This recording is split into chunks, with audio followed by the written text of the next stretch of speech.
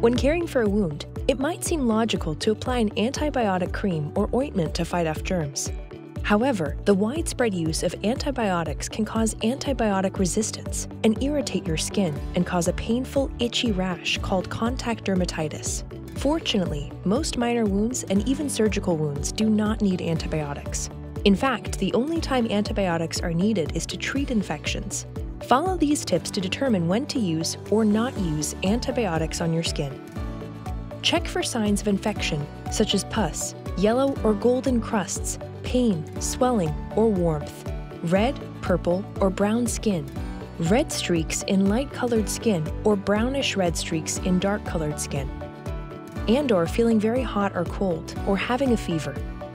If you don't have any signs of an infection, board-certified dermatologists recommend skipping the antibiotics and doing the following instead. Keep your wound clean. Wash your hands before touching your wound, and gently wash your wound daily with mild soap and water to keep out germs. Apply plain petroleum jelly to keep the wound moist. To prevent spreading dirt and bacteria, choose petroleum jelly that comes in a tube instead of a jar. Keep your wound covered with an adhesive bandage. For large scrapes, sores, burns, or persistent redness, you can use hydrogel or silicone gel sheets instead. If you injure your skin and have questions about how to treat it, talk to a board-certified dermatologist.